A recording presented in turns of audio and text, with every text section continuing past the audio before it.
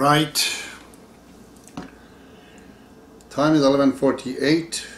It says 24th of January 2013. I am back as promised. There are a few things happening here and there. I have absolutely no hope that it will materialize itself in understanding what the message is and people to help. We're at the stage that there's more, people are touching sort of the subject, like this Joel. If he can really pay attention and come and help, then perhaps, we are progressing.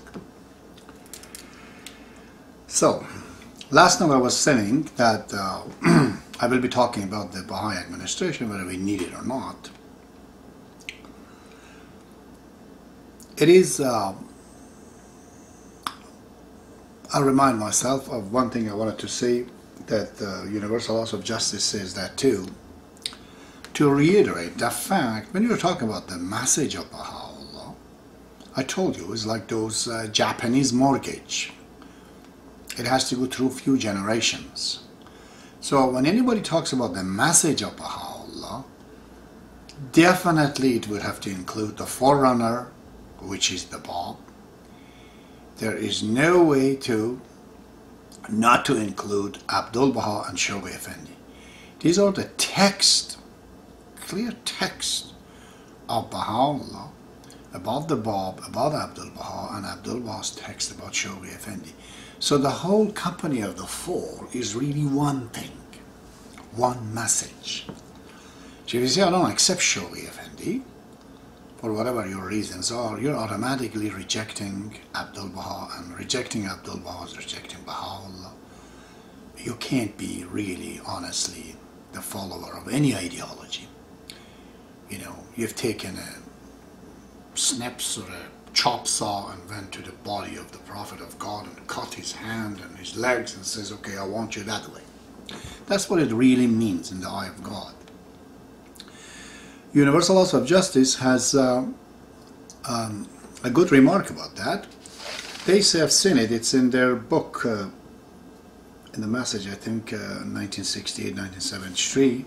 They say, quote, in reality, the interpreter the word is an extension of that center, which is the word itself.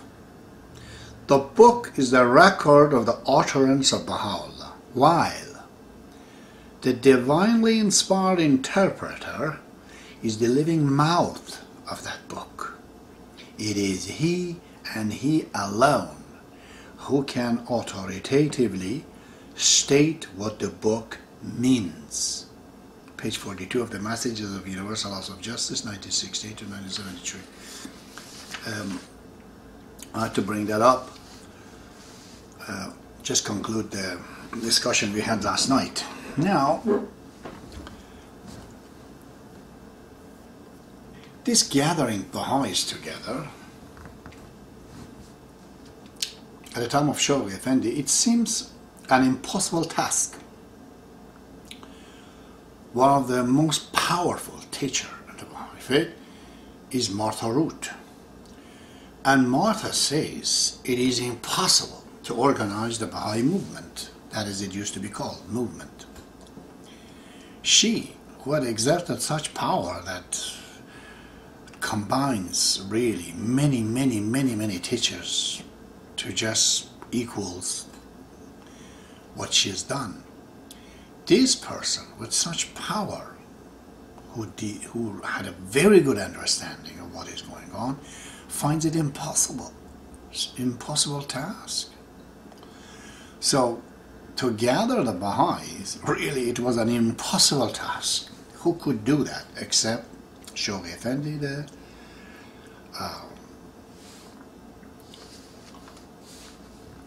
guardian of the cause of God. Now, one of the most important reasons that people, they ask me that, why do we need administration? I always tell them a very simple thing.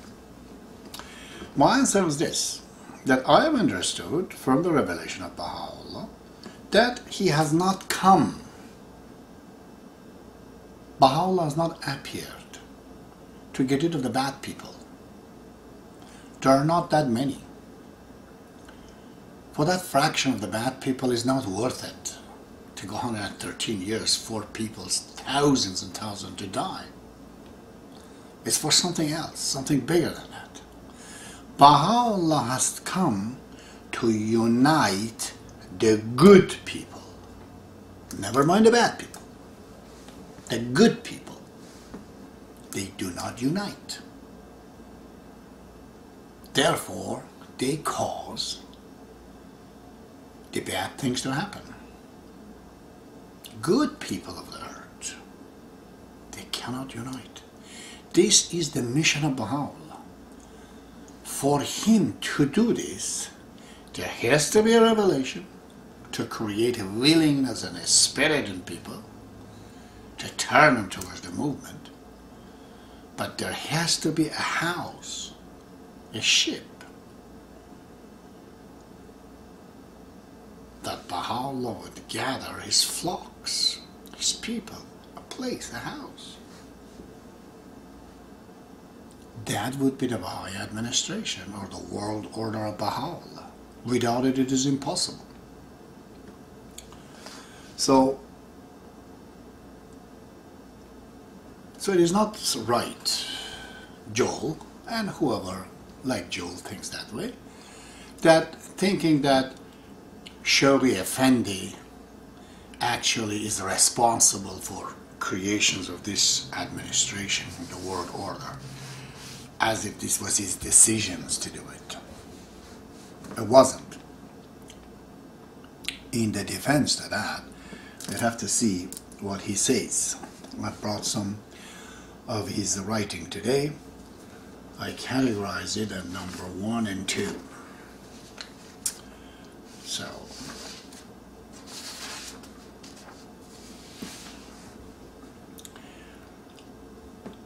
he says in the book World Order of Baha'u'llah, this decision was prophesied by the Bab himself in his most holy book, the Bayan, and in the Kitab Aqdas. And just last night I read it for you, the twin institution of guardianship and universal laws of justice that was in the will and testament of Abdu'l. That's what he says. To what else, if not to the power and the majesty which this administrative order, the rudiments of the future all-enfolding Baha'i Commonwealth, is destined to manifest.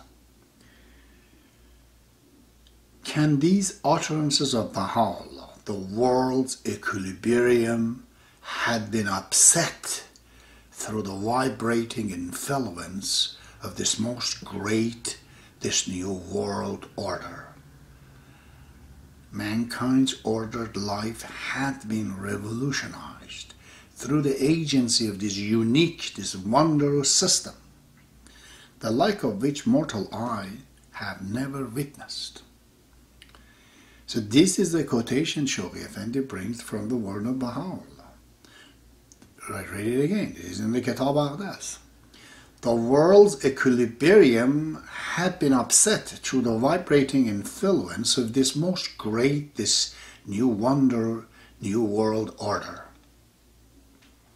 And then it continues. The Bab himself, in the course of his references to him whom God will make manifest, anticipate the system and glorifies the world order, which a revelation of Baha'u'llah is destined to unfold. Quote, well is it with him, in his remarkable statement in the 140, in the 3rd chapter of the Persian Bayan, quote, who fixed his gaze upon the order of Baha'u'llah and rendereth thanks unto his Lord. For he will assuredly be made manifest. God had indeed irrevocably ordained it in the Bayan. Bab says in the Bayan, the one who comes after him, will have this world order. So this was anticipated by Bab. This was talked about it in the Kitab Aqdas. He continues, there's two more quotations not to see this, not bad, which Shaykh Effendi tries to say, I did not make this myself. He goes again, quote, "It should be remembered by every follower of the cause that the system of the Baha'i administration is not an innovation imposed arbitrarily upon the Baha'is of the world since the Master's passing, but derive its authority from the will and testament of Abdu'l is specifically prescribed in an unnumbered tablets, and rest in some of its essential features upon the explicit provisions of the Kitab Aqdas.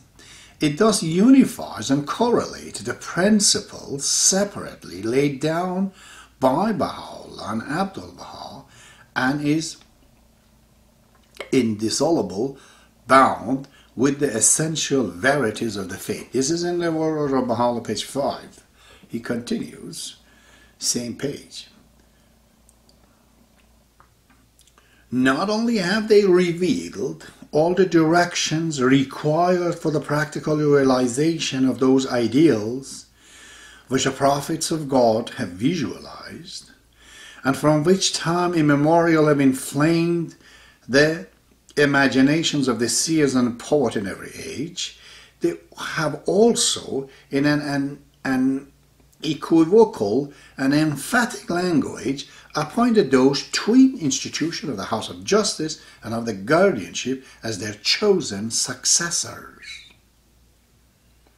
destined to apply the principles, promulgate the laws, protect the institutions, adapt loyally and intelligently the faith to the requirements of the progressive society, and to consummate the incorruptible inheritance which the founder of the faith had bequeathed to the world." This is in the page 19 to 20 in the World Order of Baha'u'llah.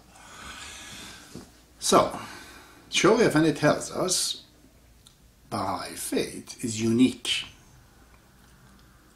that it has an administrative order, an order, a world order that has not been in the religions of the past. It was all man-made.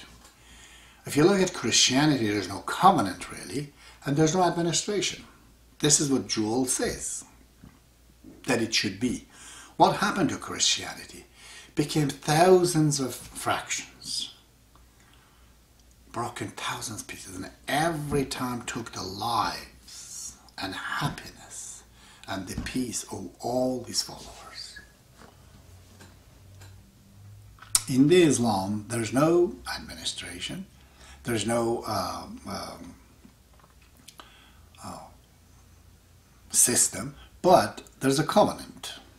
We can say there's a covenant where Imam Ali is supposed to come in and to be the successors of Muhammad, and Muhammad took his hand in the last pilgrimage and he said, "He is my successor." Before he dies, he could not even take a skin of animal, that's what they would write, to write that Ali is my successor. They said Muhammad is becoming diabolical. He's dying, he doesn't understand what he says. And they let him die without writing it down. It was something oral, everybody heard it. But Ali's covenant was broken right away. And Islam turned into Shiite and Sunni. So my friend, God, just like us, being an intelligent being, his cause, when it deals with us, also evolves. From Christianity to Islam, God sees what happened, what did we do? This is why he wants to bring this administration. This is what he says. There's no dispute. In the Kitab Aqdas, I read it for you, and even the Bayan says that it will come by the Bab. And Abdu'l clearly talks about this twin institution of guardianship, and he calls them Shaykh Effendi are his successors. We will discuss about that right now.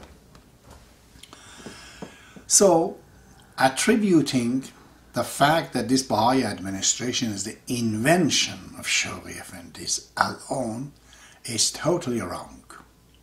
I brought all the things for you, so don't get into that line. So,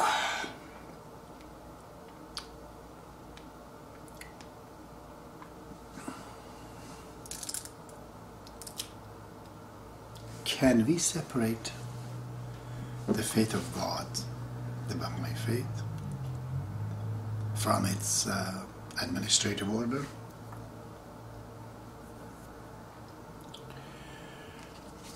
In the page 5 of the World Order of Baha'u'llah, the answer comes from Shoghi Effendi.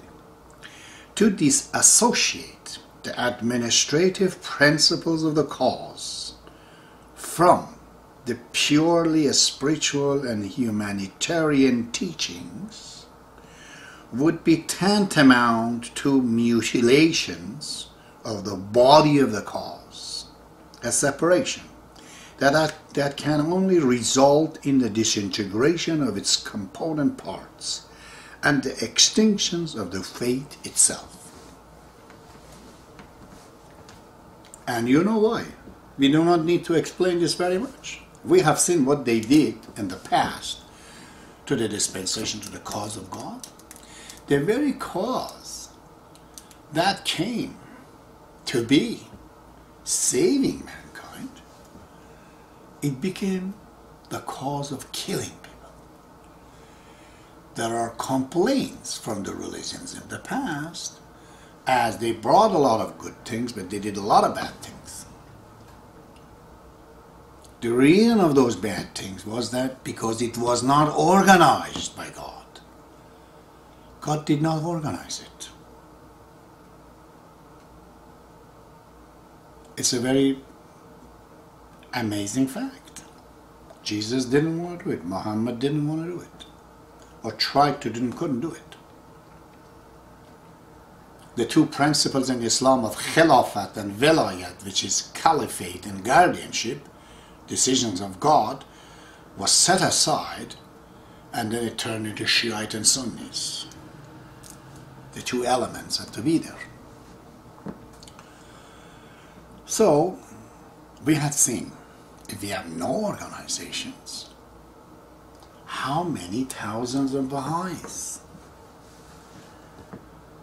they would come. The very cause of God will be organized in China differently, in Japan differently, in US differently. Why? Because this is what the people are. We turn the nature into what we see here in this house. What is this house? Reconstruction of the nature. Because we need to organize it. Because we can't live in the nature. We do this.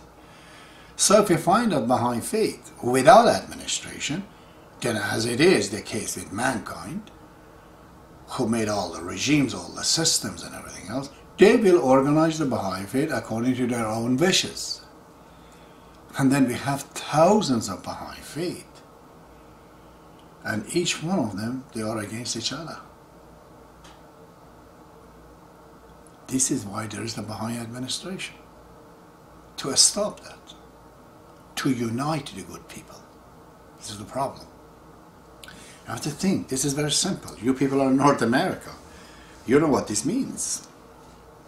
Without organizations, you want to bring these people up. Of course, you know, there's going to be a lot of problem. People are asking me that, oh, this guy was a Baha'i. He was not a Baha'i. He was a lot nicer guy. After he turned Baha'i, his attitudes, everything turned. I said, because before he was dead, now he's sick. I've given in my poetry that imagine there's a huge desert, whatever, prairie, some land, desolate land, a lot of graves in it. It's all peace. Now in there's one building. It says the Hospital of Baha'u'llah. Those are not dead. Somehow they get themselves and come to this hospital. In this hospital, people are coming to Baha'u'llah to get cured.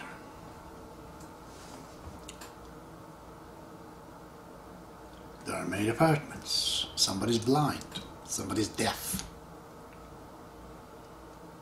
somebody's crazy.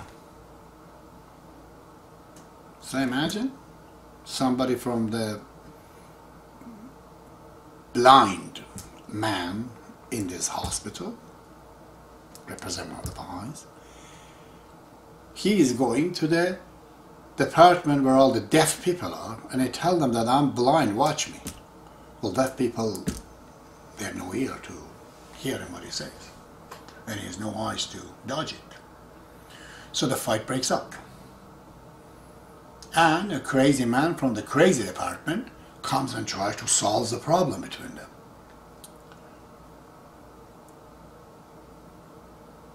My brother told me that, are you crazy? Are you sick that you become Baha'i? I told him precisely, I am sick.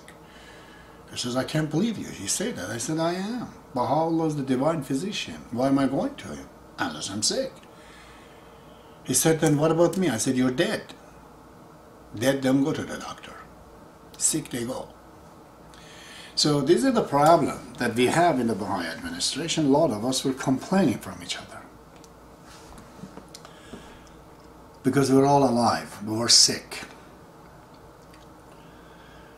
So,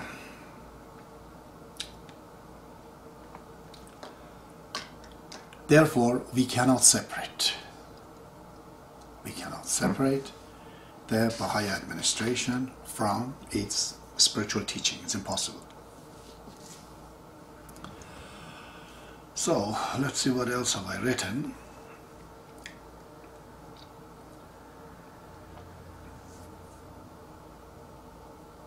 Now, it's just the way it is in this life. Everything is good in it and there's bad in it. In the Baha'i Faith, it has been predicted that this administration, there's a lot of good things to it. Without it, we simply cannot have a faith. We will have thousands of faiths, and all these good people believing in Baha'u'llah, they're going to fight with each other. And then they create bad things. Bad things come out of good people not disagreeing with each other. So, this has been realized very well by Shawqi Effendi, and he gives us many. I'll just bring you a couple of things. I categorize it as number 4. He says,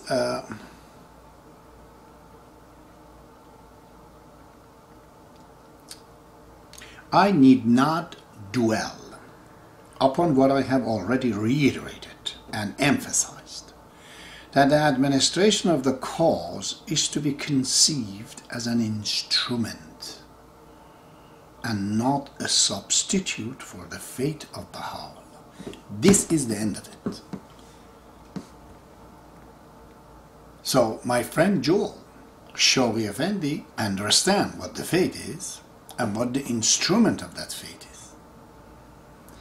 This, every Baha'is have to remember this. If you remember this, then don't try in your teaching to create more and more assemblies. These are instruments. Like you have thousands of saws and spanners, but you have no carpenters. Creating a lot of tools with a lot of people to get employed with it is no good, isn't it? He says again, I need not dwell upon what I have already reiterated and emphasized, that the administration of the cause is to be conceived as an instrument and not a substitute for the fate of Baha'u'llah. Page 9. Same page, he says, the whole machinery of assemblies, of committees and conventions is to be regarded as a means and not an end in itself. Don't make your goal to create more administrations. Don't think if you have an assembly made in certain cities, that's it, that city is taken. That is not the case. You just took some tools out there, but you have no customers. We've no carpenters to use the tools and go and do jobs and build houses. And where are the customers to buy it? So, and in order not to be misunderstood, those who are the member of these institutions, from universal laws of justice to assemblies, they are no better than any other Baha'is. This is again his word in the Some Answered Questions, showed by Abdu'l says, now the member of the House of Justice have not individually essential sinlessness. Don't think that this member of universal laws of justice are infallible or something, of a connection to God or whatnot. It's nothing like that. Shoghi Effendi talks in a booklet I've seen about the local spiritual assembly. He says they should never be led to suppose that they are the central ornaments of the body of the cause, intrinsically superior to others in capacity or merit. So those were the members of these assemblies from universal laws of justice to anybody. It's derogatory that you're not chosen by God. There's lots about this, and I just brought two of them for you. But the main thing is that the administration is different from the faith of Baha'u'llah. The faith of Baha'u'llah is the goal. Universal laws of justice have said that too. And the goal is to get there by these tools. Okay, what's the other point that I want to say? So, a very important point between the Baha'i Faith and other religion, as God experienced with people, this administration is not going to save Baha'i Faith. No. No. This has not come to save Baha'i Faith. Not at all. I can't do that. It has come to save the Baha'is from fighting with each other. Help them to match with each other, to unite, to coordinate their efforts to do that. So, Baha'u'llah has made his faith in such a way that cannot be broken anymore into pieces. And every piece becomes a weapon against other people. He says, if you don't want to accept the faith of God, I have made it that this time you cannot break it. Either you got to take it or leave it.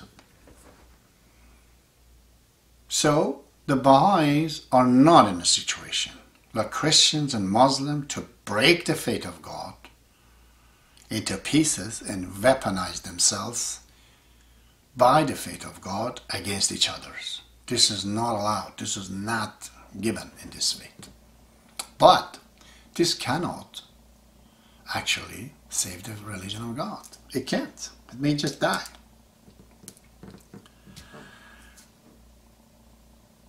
So, let's see. I am so sick. Right.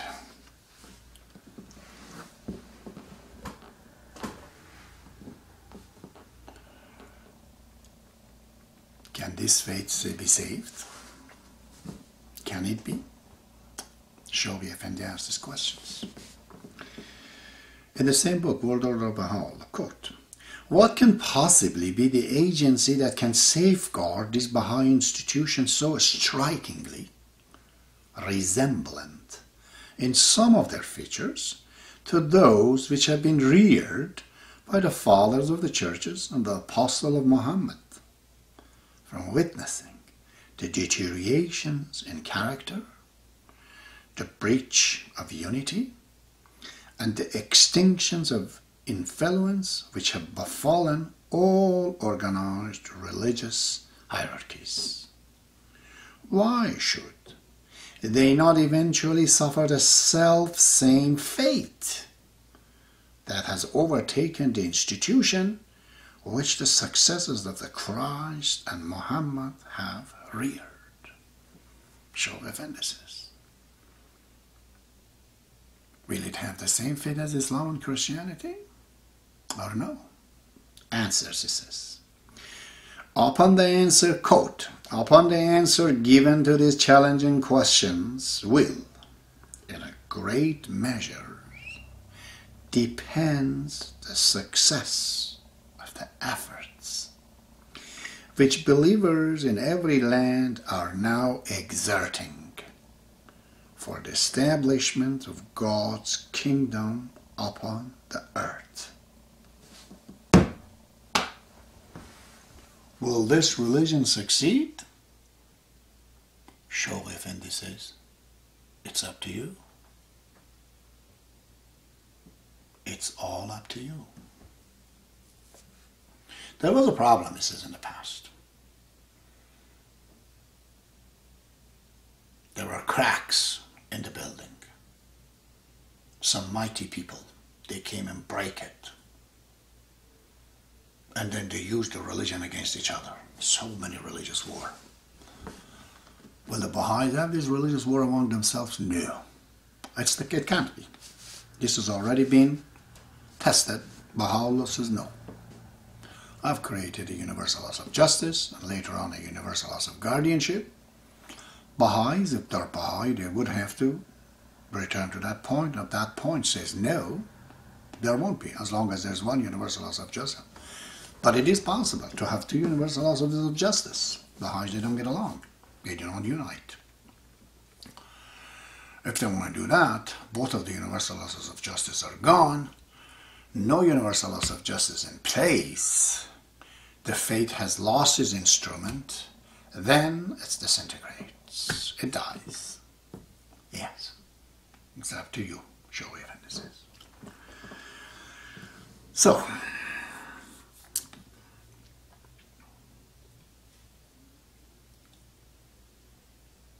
but he points something very beautiful. He says, you have to take it as it is. If you want to get part of it and not the other part, and you think that you have a religion, you don't. It's not going to work. You will never be able to get anywhere with it. We have made it like a car. Some part doesn't work, the car stalls. You're not going to inflict mankind with a broken tools. Baha'u'llah does not allow it. He says then it'll die. There is nothing for you to use my religion, my faith, to disturb my people. And he says it has to be completely as it is, or it does not work. This is what Shoaib says in page 162 of the World Order of Baha'u'llah, this master of universe. He says, no machinery falling short of the standard inculcated by the Baha'i revelation and at the variance with the sublime pattern ordained in his teachings, which the collective efforts of mankind may yet devise, can ever hope to achieve anything above or beyond that lesser peace, to which the author of our faith has alluded in his writings. This machinery of the cause of God, you can't have one part of it not working, which right now is not working because there's no universal laws of guardianship. Continues in the same, another page, page 22 this time. He says, for nothing short of the explicit directions of their books and the surprisingly emphatic language with which they have clothed the provisions of their will could possibly safeguard the faith for which they have both so gloriously labored all their lives.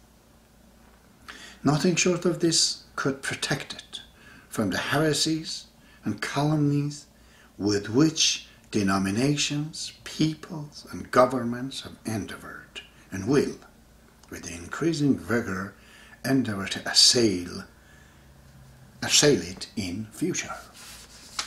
So,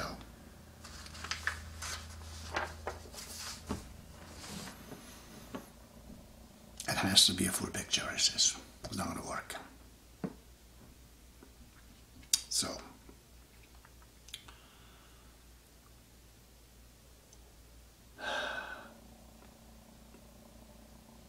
Yeah. He's giving us some directions, some advice. He says to us, this is your task. Quote, into whose hands so pure, so tender, so precious heritage has been entrusted, should at all times strive with unrelaxing vigilance to abstain from any thoughts, words, or deeds that might tend to dim its brilliance or injure its growth. How tremendous our responsibility. How delicate and laborious our task. It is in the page 62 of WOB. Again, page 18. It behooved us, dear friends, to endeavor not only to familiarize ourselves with the essential features of this supreme handiwork of Baha'u'llah, but also to grasp the fundamental differences existing between this world-embracing, divinely appointed order and the chief ecclesiastical organizations of the world, whether they pertain to the Church of Christ or to the ordinance of Muhammad dispensation. So he says we have to find out, what do we got now? God has given us a gift. A child has brought a phone. He takes the handset and bang, bang, and nail into the wall. He thinks the phone, the handset is just a hammer. Or we're going to use the faith of God for not what it's worth, then we don't understand what this gift is. We can never be happy even. We don't know what we're getting, you know. I've given the story of a couple of days ago of a fellow who had so much gold extracting, you know, from the mines. And in the city, every time, you know, he see people, they're poor or their friends or their problem, you just give a, you know, chunk of gold to them, gold nuggets. And in return, they gave him some pieces of a stone or something. He said, okay, no, I accept it. So that one day, all his gold was finished. And I was so unhappy. I said, look, I have no gold. And I'm trying to go to people and ask them for something. None of them are helping me anymore. So he left the town. He said, look, I've exchanged my gold for this stone. Goes to another town. Somebody tells this story to somebody. And that guy says that, okay, what is this stone? And he looks in his pocket and his bag and says, ooh. He says, do you know what these things are, brother? What you've been exchanging with? Or what people gave you? He says, no. He told him, you don't know this? He says, no. He said to him, these are diamonds. You gave your gold for diamonds. But you didn't know what you're getting, isn't it? Therefore you felt poor. As a Baha'i, you're losing your life, your time. If you don't know what you're getting in return, then you're like that guy. You don't know what you're endowed with. If you don't know you're in presence of God, presence of Baha'u'llah, if God is still a philosophy, an idea for you, you don't know He's literally surrounding you. You are in His ark, then of course you're suffering. And you're trying to bother your fellow Baha'is.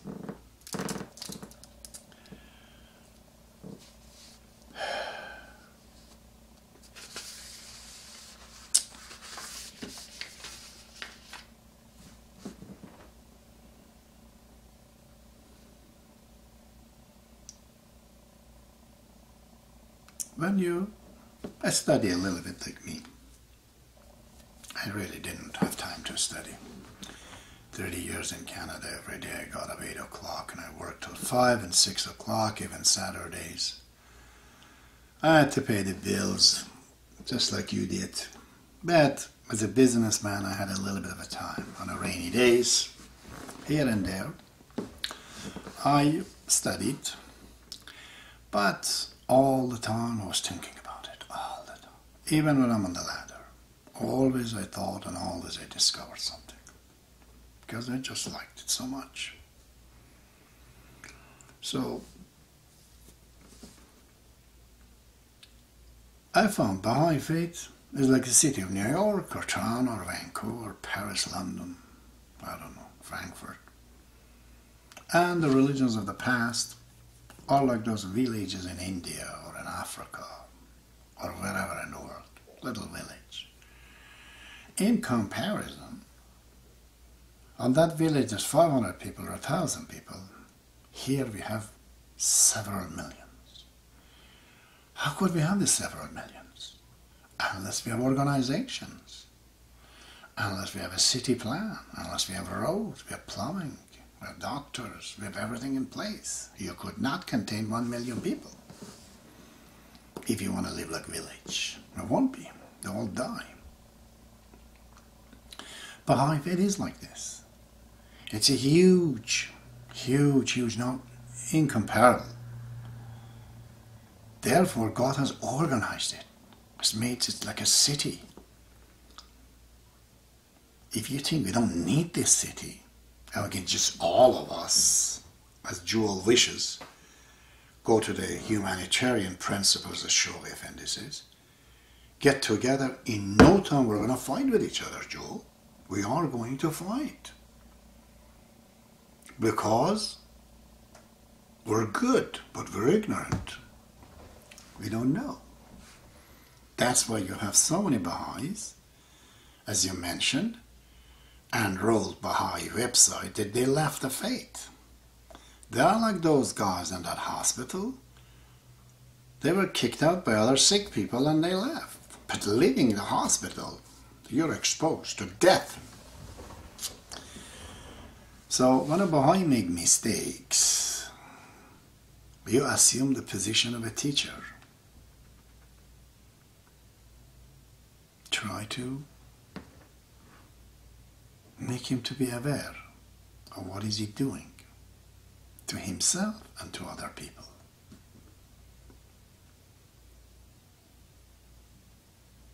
Not getting disappointed and leaving. If there's a problem, there's nobody else but you. You gotta fix it. Administration cannot fix itself. I'll tell you that right now. Administration is just a building. So you're protected. Everybody has his own room. But if something goes wrong in this room, in this house, the citizen, the denizens, those who occupy, they have to fix it. It's you and us. It's us. It's our problem if administration doesn't work. So, but it is very important to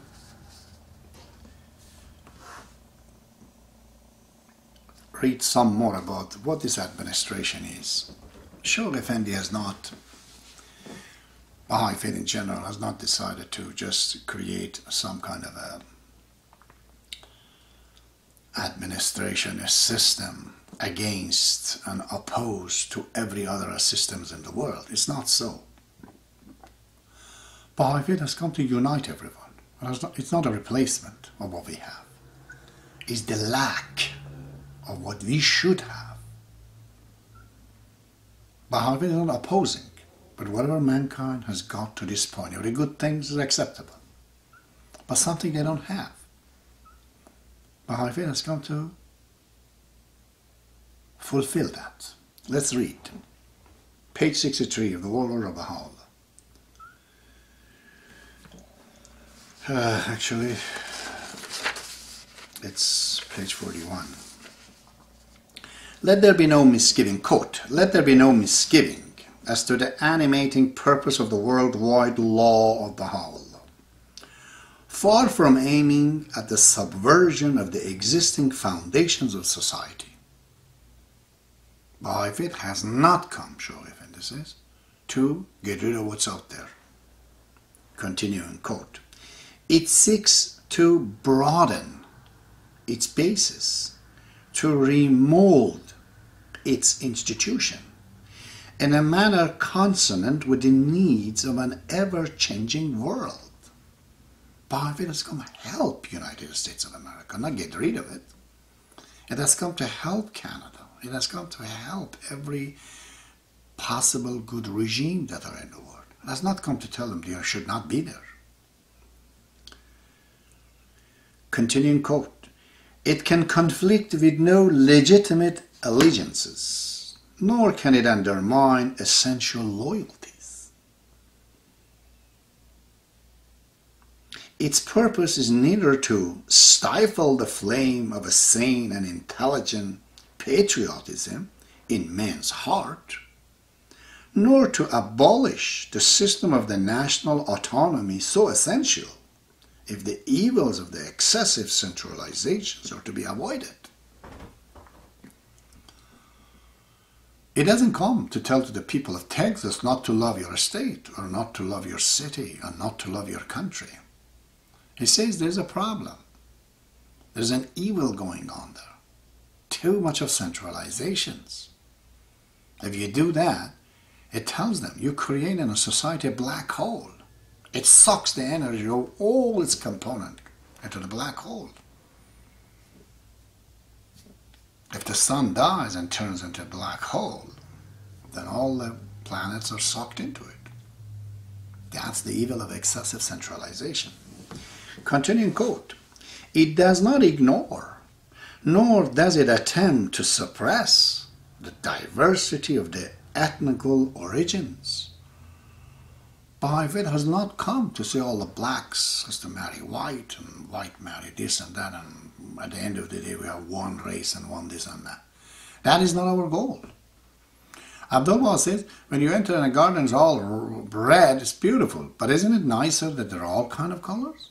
I'd rather see the white stay white and black stay black. What's wrong? It's more beautiful. There's more variety. Continuing quote.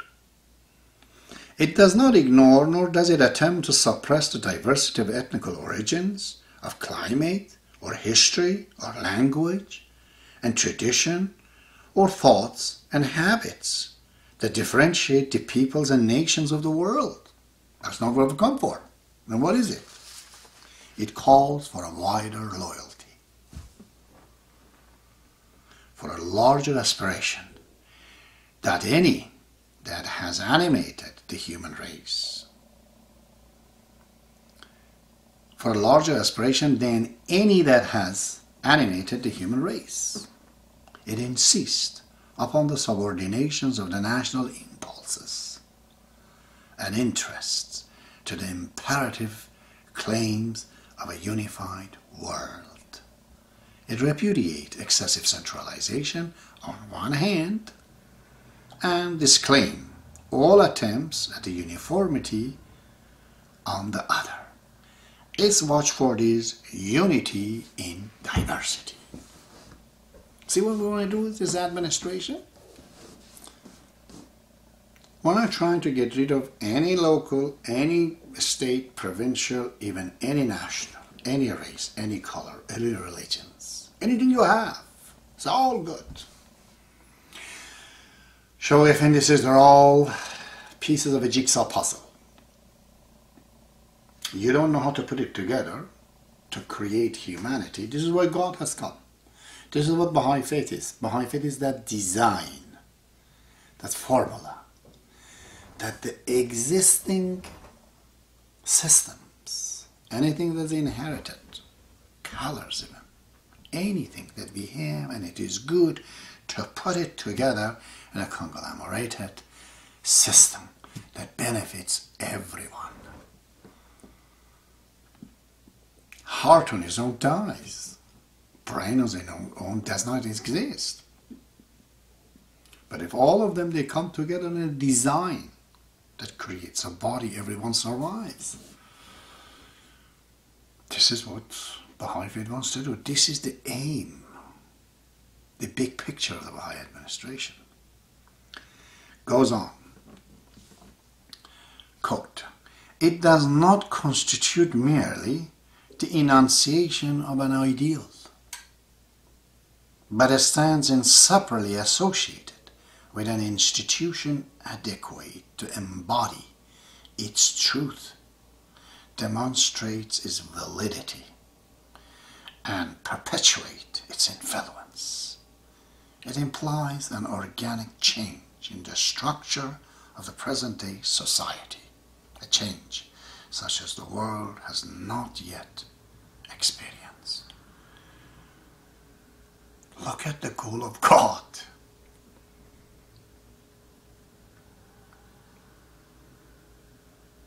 This is not something artificial. This is something that exists. It is the primordial soup. We just have to have the design, that formula, and all these amino acids and protein, they come and create a DNA which organically grow to become a man, a plant, something, anything that's supposed to go organically though. It will grow by itself. It just have to be put together, it says. Let's continue, same page 43.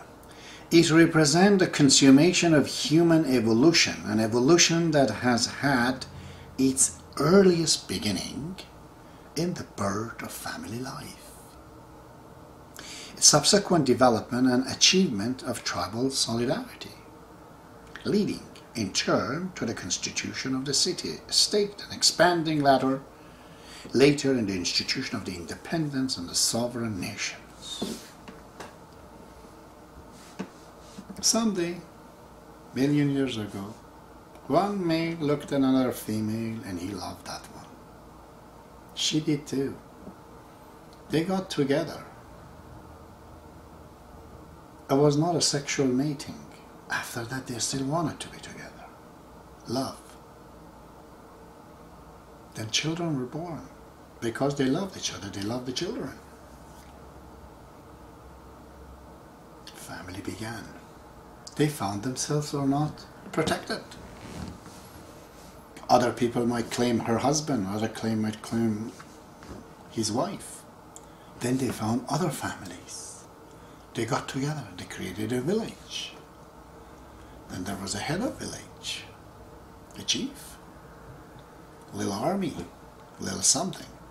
Then they found out mankind organically grow to come down to this point that we have all these nations. Just like that primordial soup. We're all there. Everything is fine. But we do not have a universal federation. These bodies, parts have to be put together. Because it's destiny. Because that's what benefits of individual citizens. Because under this we get rid of the arms in the world. If there's no organization, how could we do this? We have to be together in one big voice when we reach to a majority to stop our government and the governments of the world. Don't waste your money on fighting with each other. Let's go fight the nature that might want to destroy you. In Africa, every day the sand has been blown by the wind and the fertile lands is getting buried. That's where the fight is. Save the planet. Diseases can come from everywhere. Wait, once we get together, then the space becomes a huge problem. All kind of stones, all kind of meteor showers is going to attack us. We need to know where the front is, even if you want to fight. Not between ourselves, not between our nations. That's the goal. I want to continue to this last part that I've chosen to talk about. It should also be borne in mind that the machinery of the cause has so fashioned. This is the most beautiful thing showing for this issue. It should also be borne in mind that the machinery of the cause has been so fashioned that whatever is deemed necessary to incorporate into it in order to keep it in the forefront of all progressive movement can, according to the provision made by Baha'u'llah, be safely embodied therein. This talks to us about what? That the religion has to be according to science and logic. The faith of Baha'u'llah is already revealed. Whether it's according to science or not, it's already there. He's talking about us, when dealing with a subject. Baha'u'llah is telling us, I brought you the constitution, I brought you the fundamentals. I made you the foundations, he says. You build a house now, your own house. You're a spiritual house, every one of you, in the whole country, the whole city.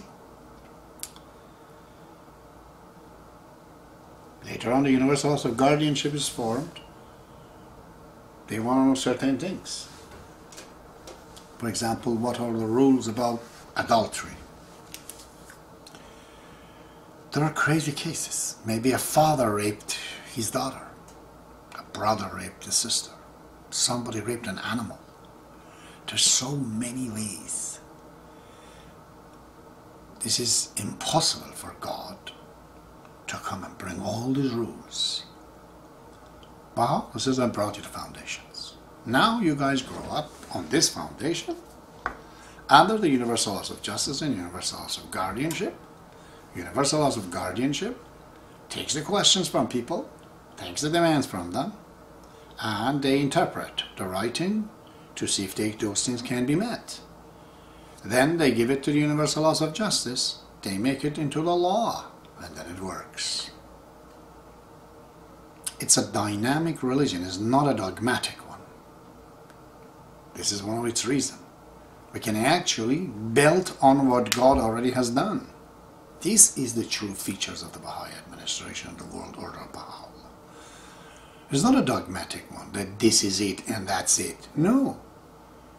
Universal laws of justice could enact laws and they can change it later on. Forever. Like any other countries. And yet, if it is one all around the world, by the formula of Baha'u'llah, it will become infallible. Not any 9 can be together to become infallible. No. There's a way to do it. If you have all my cells in my body on the top of this table, and you point at him to talk, he won't talk. What makes all these cells to talk is the design. The formula that I put it together, which is really me. I am not my cells. I am that design. Baha'u'llah has made it design. This time out of 9 people, actually of all the people of the earth, they come together finally, it filters into that 9. As long as there's universal laws of guardianship besides it, it will function, otherwise it cannot function. Once those two are together, like a mother and father, the way he puts it together, like he has put my body together, and I speak, if he puts it together the way he says to do it, that body will speak the word of God. It's amazing. It's hard to understand, I know, for some of us. Do I have anything else to mention here?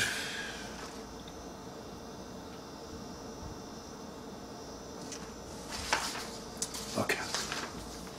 I think I spoke about this administration. I've done that before too. But just to say to Joel, since he sent me those emails, bringing up whether we need administrations or who is the administrator. I had to clarify a few things. So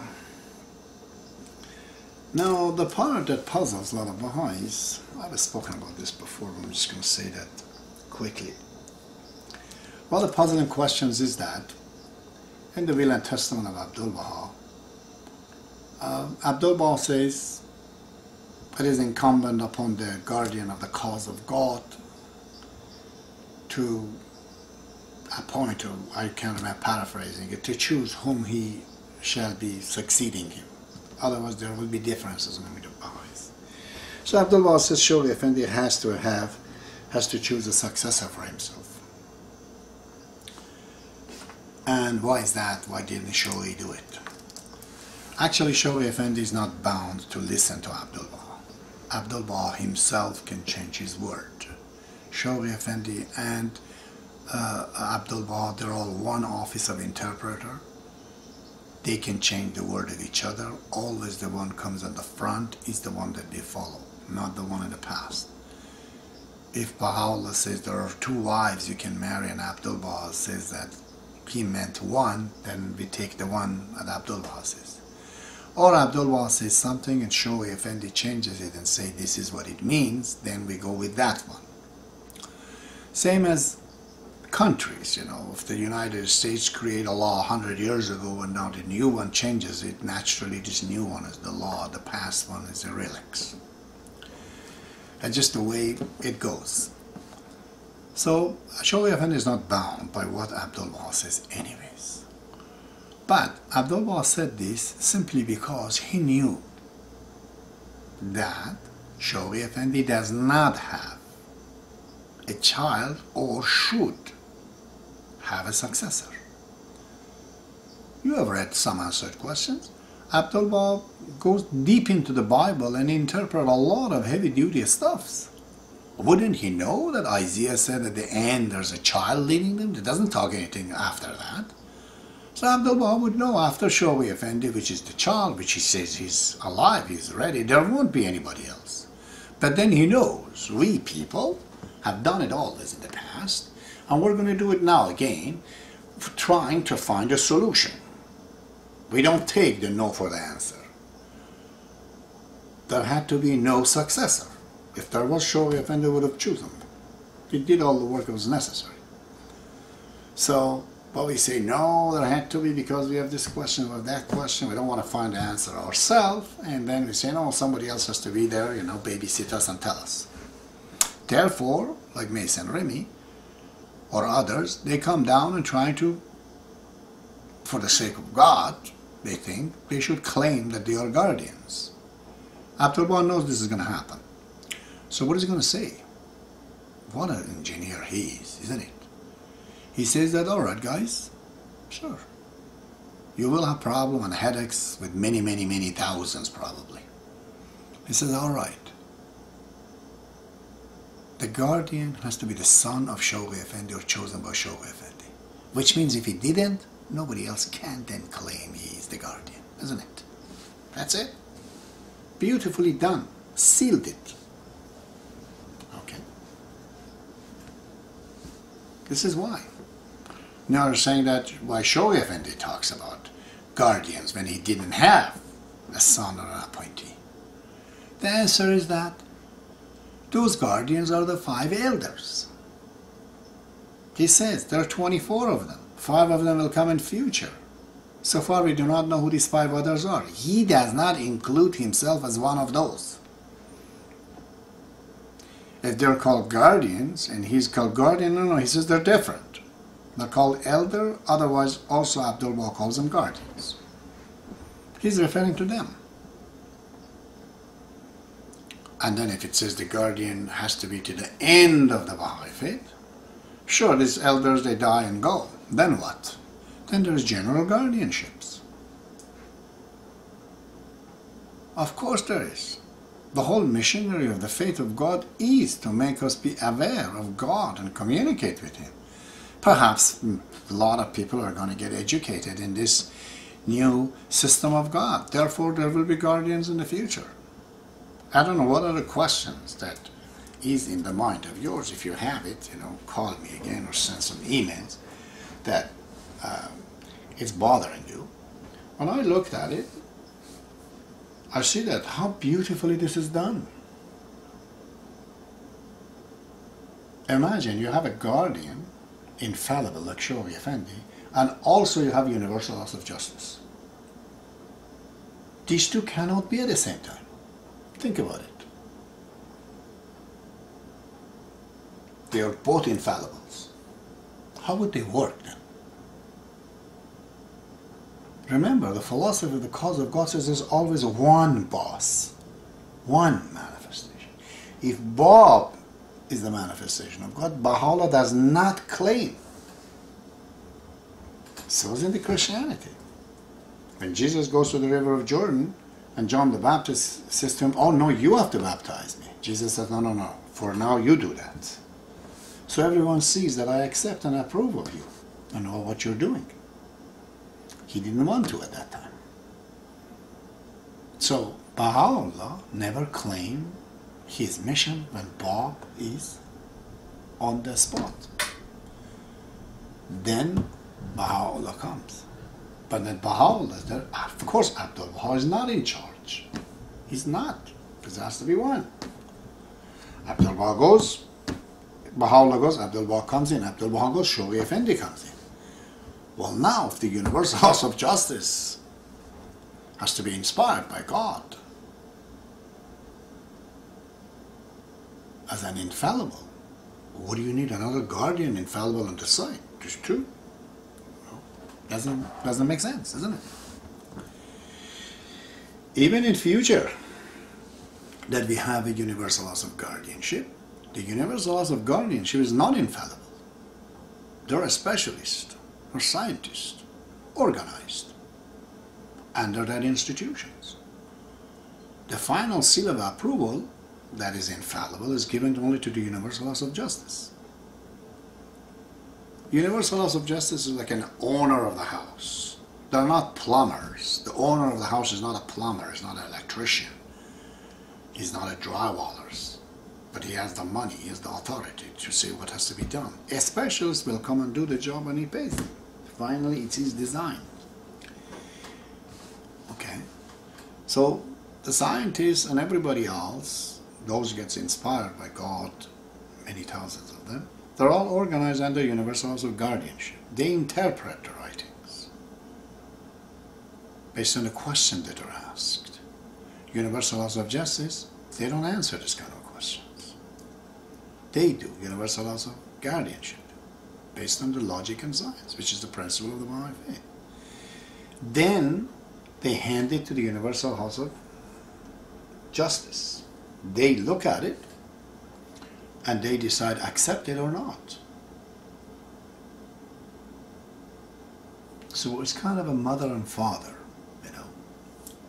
There are times universal laws of justice needs the universal laws of guardianship because they cannot interpret. They're told that they're not interpreters. So somebody has to interpret for them. It's like plumbing goes wrong in the house. You have all the money, you have all the power, but you're not a plumber. You don't know how to fix it, so you need that. This is where the universal laws of guardianship come. They're a specialist. They're elected, but they work with their specialist. And they decide, based on the science and logic, where the facts are. Based on those elucidations and explanations, then there's no anarchy in the world. The Baha'is, they all know this is interpreted by their own elected representative and then turned into law again by their own elected representative. I've answered all these questions. Refer to that book. It's called The Look at the Baha'i Faith and the Universal Laws of Guardianship in my website, or listen to several of these videos I've made to explain this. I hope it was sufficient. I'm surely, I don't know what's going to happen. A couple of days ago, suddenly I had a pain here. So I go, they told me to get gallstones, gallbladder. I go to a hospital, they said it's not very bad and very big, but you know, you gotta get rid of it. Meantime, they had a reading on my sugar. I found out the sugar is 6.7. I said, wow, you came here for gallstone, but now you have a new problem. So I had to start to cut on the sugar and have a Splenda instead to fix the problem. I really don't want to stay around unless I can do what I like to do, which is teaching. Let's start something bigger. If not, all the headaches that I have is going to do their jobs pretty soon. Aloha to you all.